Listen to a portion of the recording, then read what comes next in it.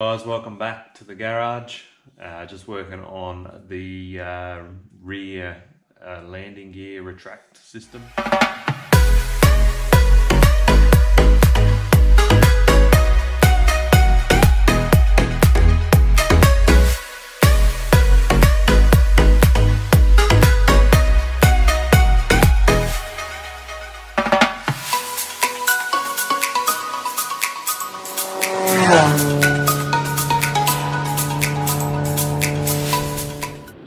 Alright guys, so we're working on the rear landing gear section at the moment, and what I'm making are these plates here that are actually going to seal off to the outside. So when it'll make more sense once you see them in place, but they're going to be in there like that. And there's actually going to be another plate on an angle all the way down to the outside. So when the leg's in here pivoting, that angle section is actually going to clear the leg, but what that's going to do, sealed all the way up to past the bearing, and then there'll be a rubber boot of some sort on the top just to seal any air from coming in. So that's what I'm working on at the moment, and you can see I've got the frame, some of the frame in at the moment, and these tubes here, square chromoly tubes, they're for reinforcement.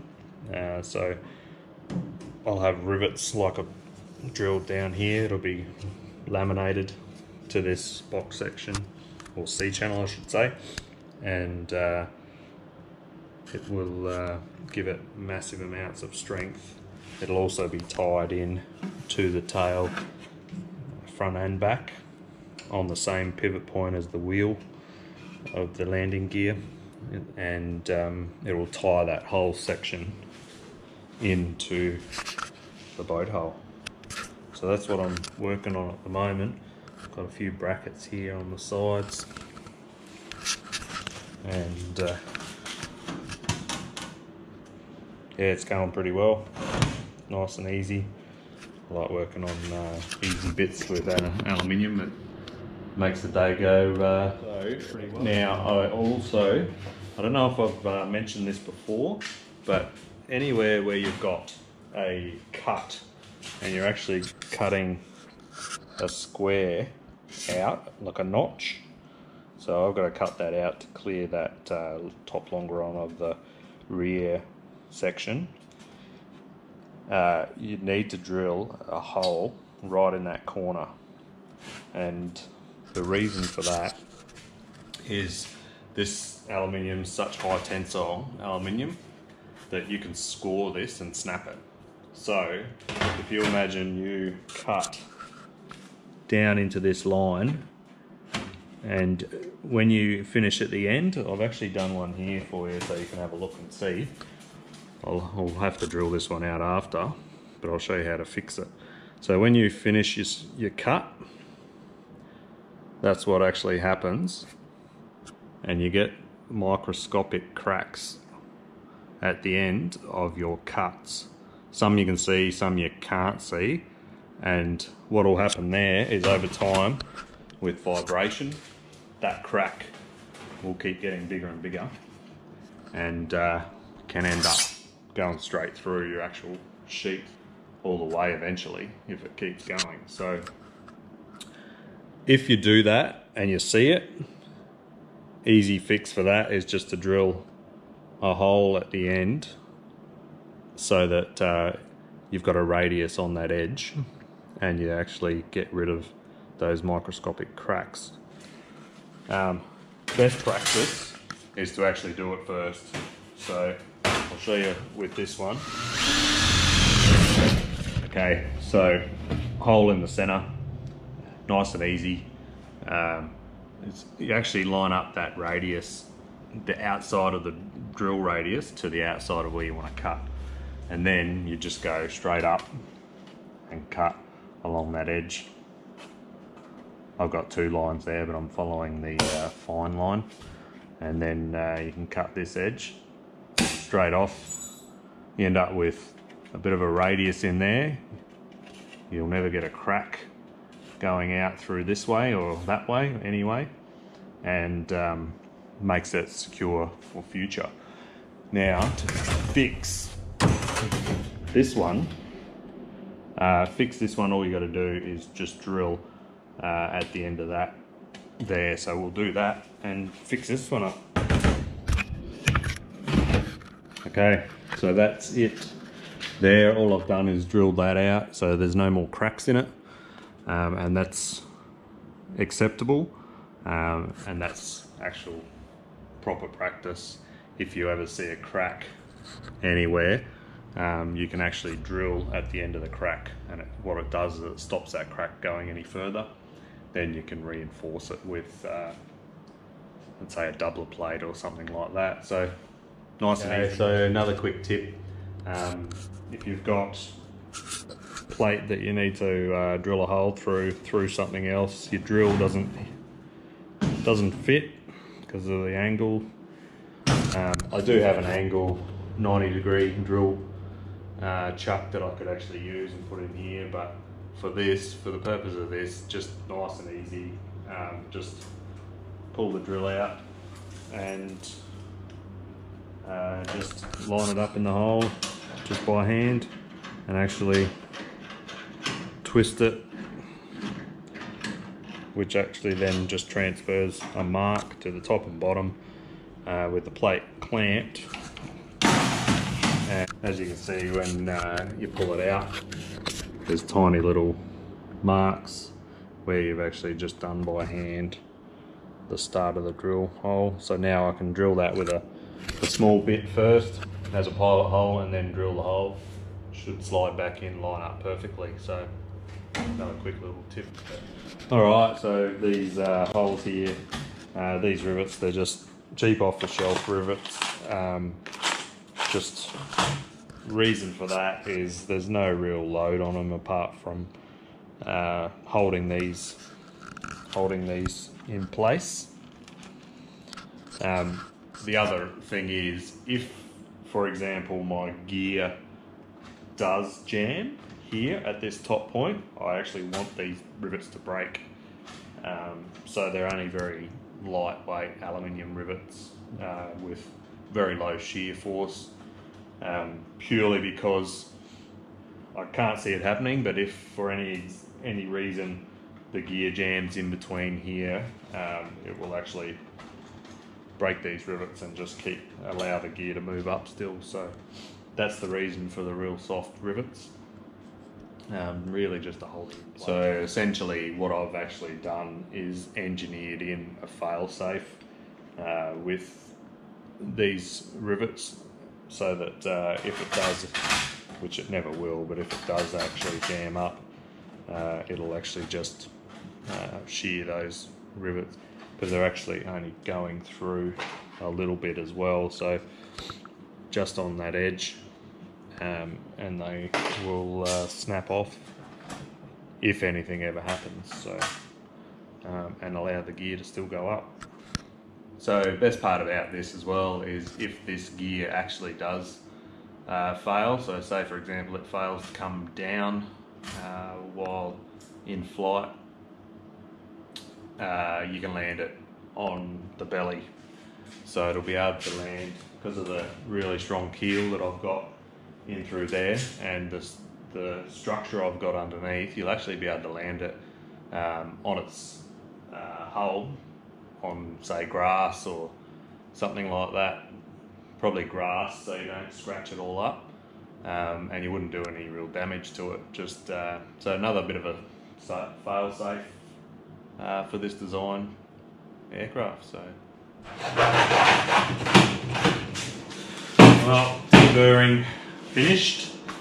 It's probably my least favourite job of building. Is the reason for it is you see your creation, you've built it all, it all looks good, then you're going to pull it all apart, deburr every single hole, front and back, because when you have the mating surface, you want to make sure there's no gap in between, with rivets as well.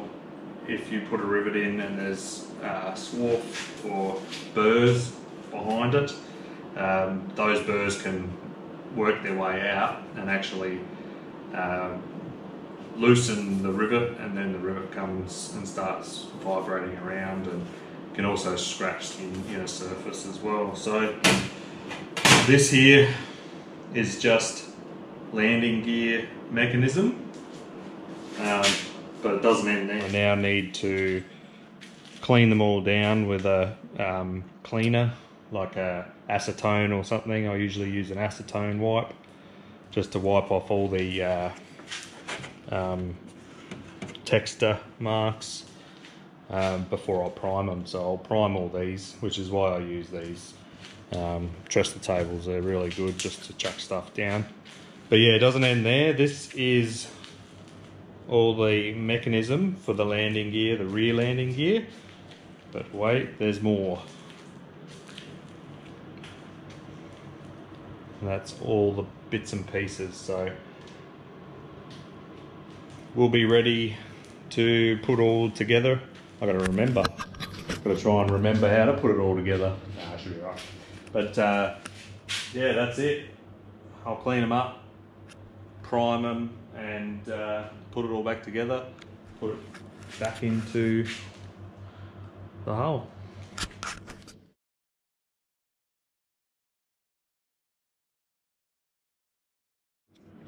Alright, one down, one to go. So this is the section, the landing gear support section that I've just made here.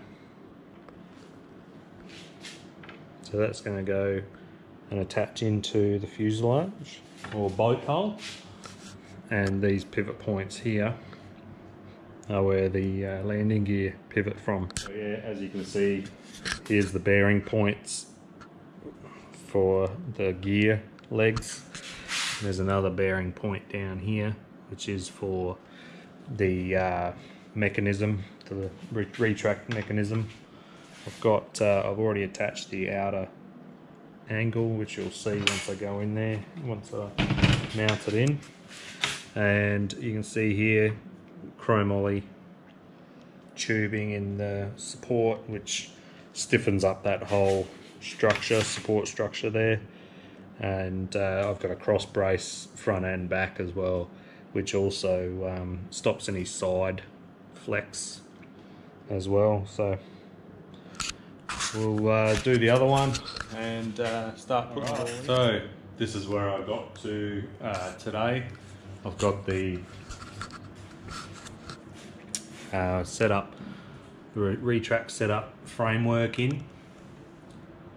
So you can see there I've got cross bracing. These bolts are all just temporary bolts at the moment. I'm waiting on some bolts from Aircraft Spruce. But you can see it's bracketed through here. This bracket ties right down in through there, and this is where the pivot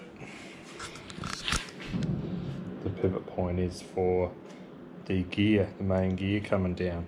So you can also see these brackets in here, so that I've got to put a flat piece in there, and what that essentially will do is seal off that whole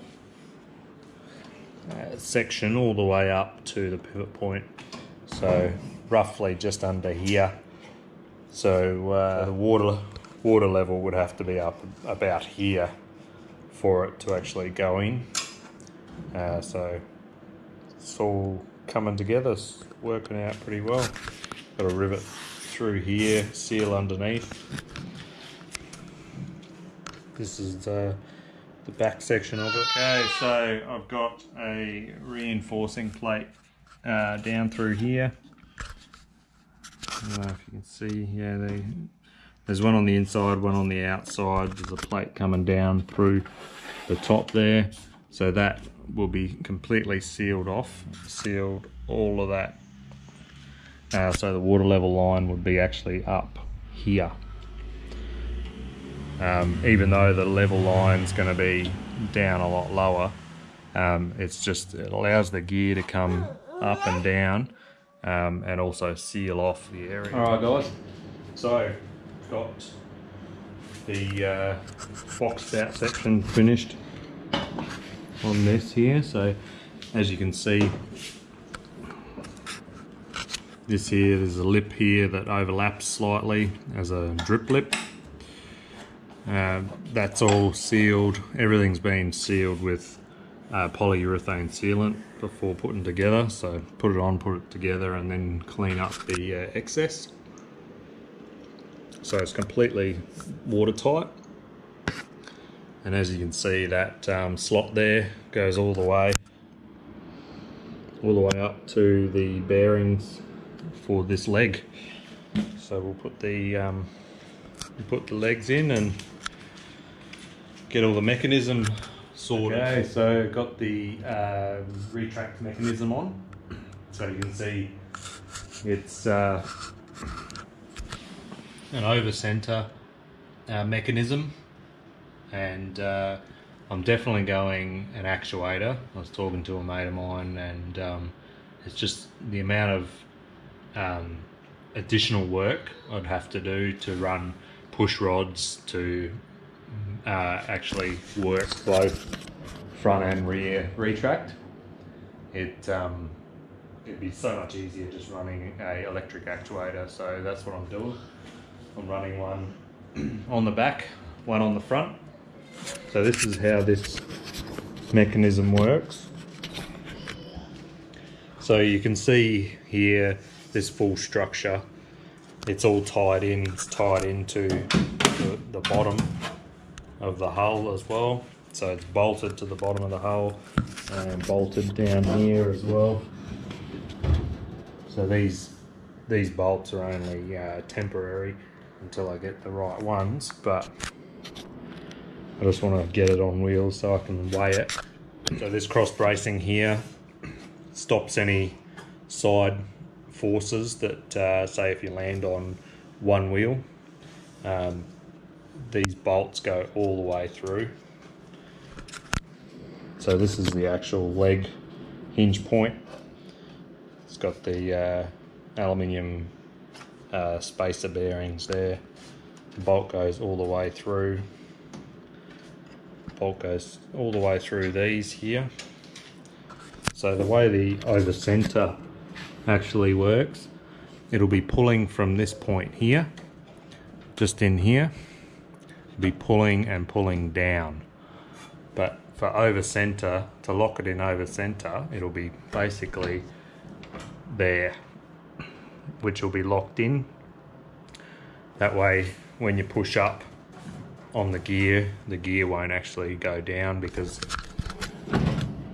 this point here is over center, that point there is over center. So one pivot, one pulling point I should say, on here will pull both gear up simultaneously. So that's how it's all going to work. I've got them down in there, all covered. It's all boxed in there now, so no water can get inside the actual hull. And this here, don't know if I mentioned earlier, these are chromoly tubes, steel tubes, front and back, top and bottom, laminated to the C channel. And then you've got these which tie all the way down through the chromoly, through top and bottom, and into the boat hull, both sides. So super strong. And I've also got two brackets that will be going in here to tie into the top longeron, both sides.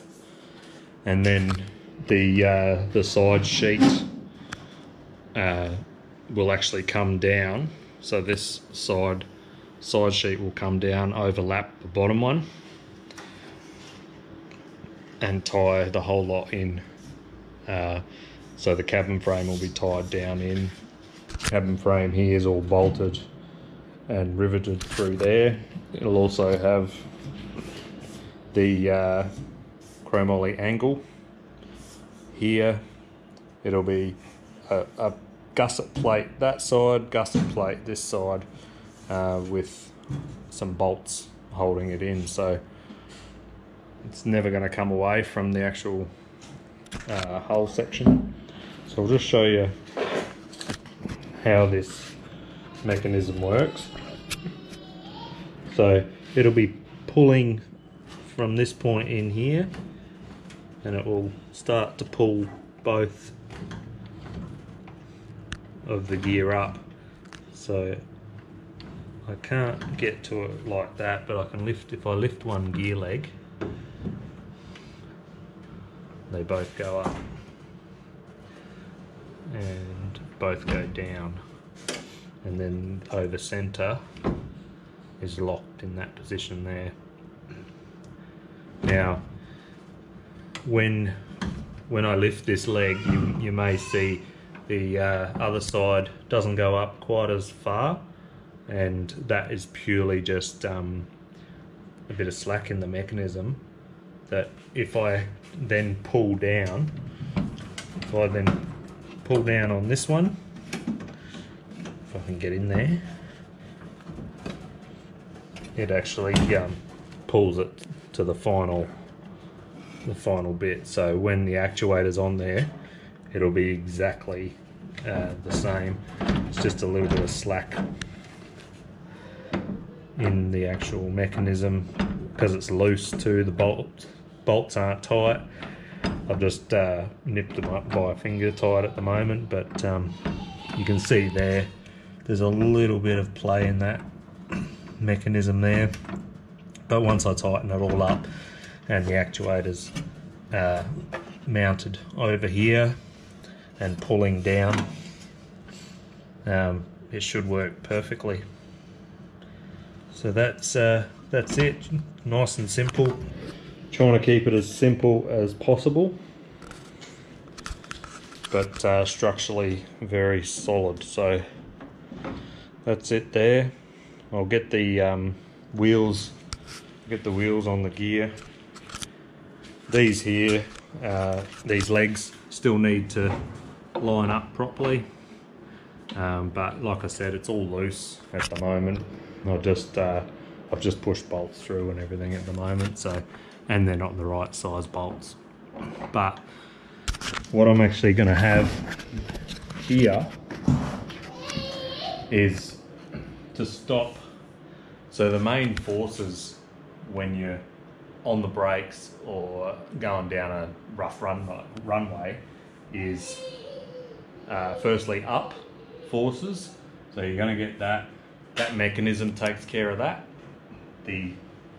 There's also side forces here on this leg, quite substantial, because if you think the lever action from out here is quite a fair bit. So what I'm going to have is in here, and I think I've got some over here. That's why I built this structure in through here so solid, because this is actually going to have slide pads. Now obviously it's not the right size ones, but just to give you the idea. So it'll have slide pads both sides, so as it goes up and down it will slide on that, but in the down position it's locked in for going forward and back with these slide pads. So that's basically, then what I've got is I've pretty much halved the lever forces that are going to be up on here. So it pretty much gets rid of most of that lever action and supports the whole lot a lot better. Yeah, because that's where it would normally be normally trying to pivot from here when you're on the brakes. But now it's going to be pivoting and pushing against the framework that I've built down here with that nylon pads in place, just so it moves up and down. So that's why I've gone such heavy gussets through here to hold the whole gear frame in place. So that's the other side over there. So basically be doing both sides, and when the gear's locked down, it'll be locked in place. It won't have any way of going forward or back. Back's probably going to be the main way it's going to go, and then also I'm actually even if this water splashes up into here, it'll all just run straight back out again. So once again, easy for washing it down. I just hose it down inside there, it'll wash it all out. These will be greased up and it'll be sealed up so that I can't get any more water through there. So that's pretty much the principle of how it's going to work. We'll get the wheels on it, get it on the floor. I've got a bolt to do on the front bolt on that front gear there. I've just got to put that in, and we should be good to get it down onto the ground and put some scales under it. I'm pretty eager to see what it weighs in at, whether it's close to my estimated weights. I'm thinking it is, but I want to confirm it on the scales. Then I can work out where this engine's going to sit up here, how far back or forward, and also how far forward or back the pilot sits, and then that'll then determine how much either luggage or back seats space that I've got in here. So as you can see, it's quite a big space, quite a big hull area, so there should be plenty of room. So let's get these wheels on. Wheels are on, clickers all over the floor. The little guy's been having a ball, and I've got just this bolt to do, and then we'll get it on wheels. Okay, so here's another little trick if you want to drill a hole, but you need to make sure that it is absolutely square. You get a piece of something that's thick. It can be solid's probably better, but I'm just using this C channel, and you drill the hole size you want in the actual drill press. That'll give you the exact square hole, and then you clamp it to the part you want to drill through. Make sure that it is in fact sitting square, and then just line up the drill and just line up your drill through there. That'll keep it exactly square where you want it, and just drill straight through. So yeah, just another little trick if you want to drill square holes that are dead square with the part. That's an easy way to do it. Alright guys, so got it on wheels. You can see there, sitting on wheels. It's really solid as well. So if what I've got in here, I've just put a block in here as well as the bolt pin, just to hold it, make sure that it doesn't drop on me, because I don't have an actuator on there yet. But you can actually see if I push on the side, there's no side movements whatsoever.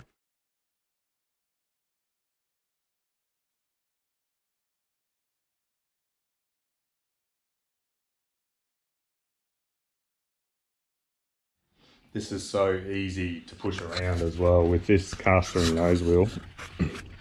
It just makes it so easy to actually push it around. I'll just set up the camera and I'll see if I can get some footage of it.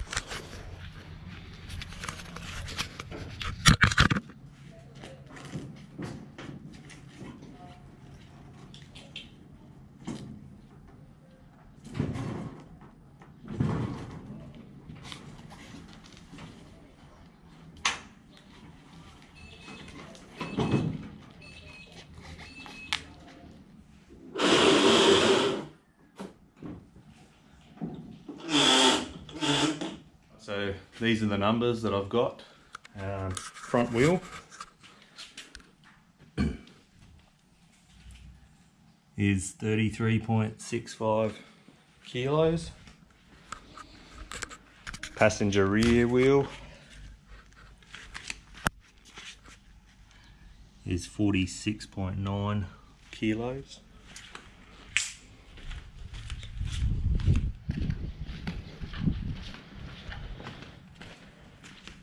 And pilot wheel is 47.5 kilos.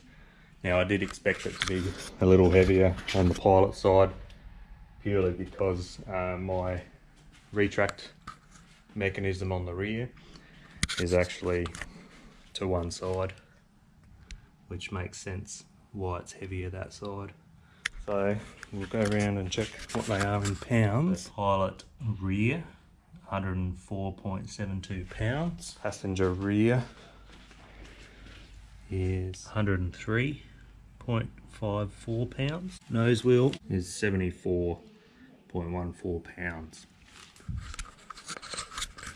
So now I can do the calculations to work out, empty with no engine, where the center of gravity is actually sitting on this.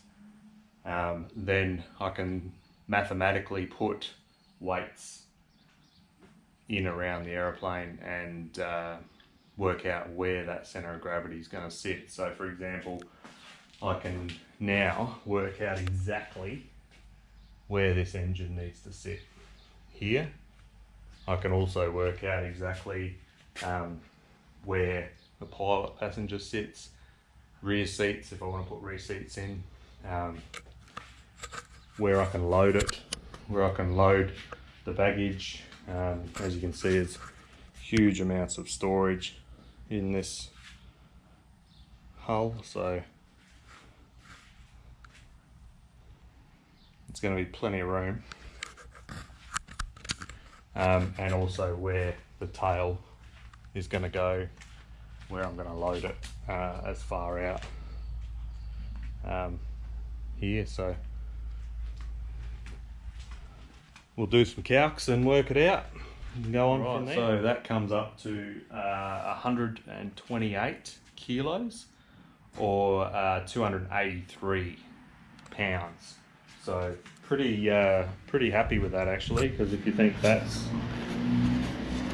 all wheels, tyres, gear, I mean there's nothing in here, it's empty, but no engine. But if you add, say you add say 100 kilos for an engine, and say another 100 kilos as a guesstimate of bits and pieces, some seats, controls,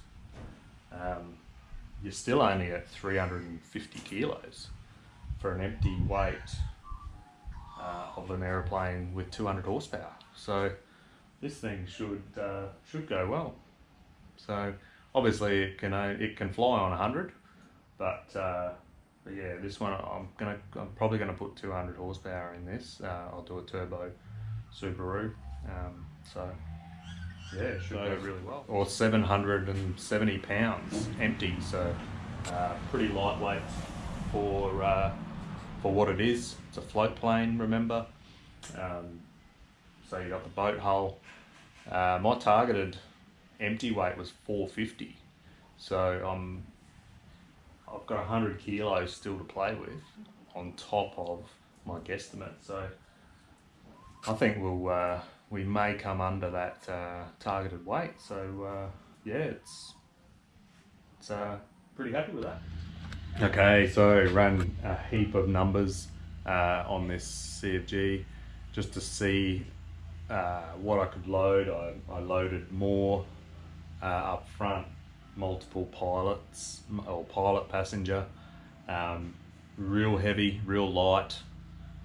Back seats I've loaded really heavy, really light. I put in 100 kilos in the back here. I even put another 100 kilos at the back here. I'm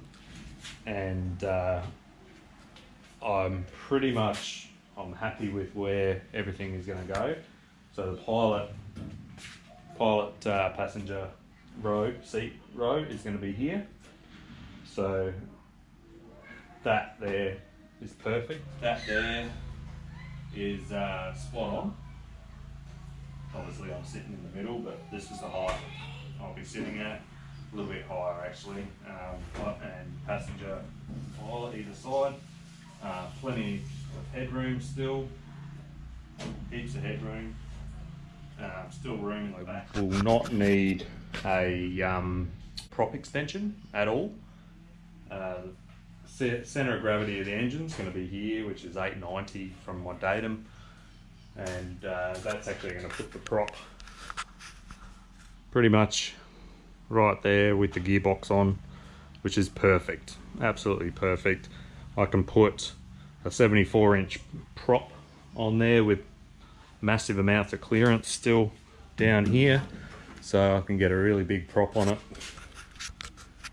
and yeah, it should be sweet. So it's really coming together now. I've got where I'm putting things. I know it's going to work with the weights, so just keep at it. So as I mentioned before, it's free to subscribe, so if you could please hit that like, subscribe and ring that bell, and follow along on the build. We will be doing build updates regularly, so we'll catch you on the next one.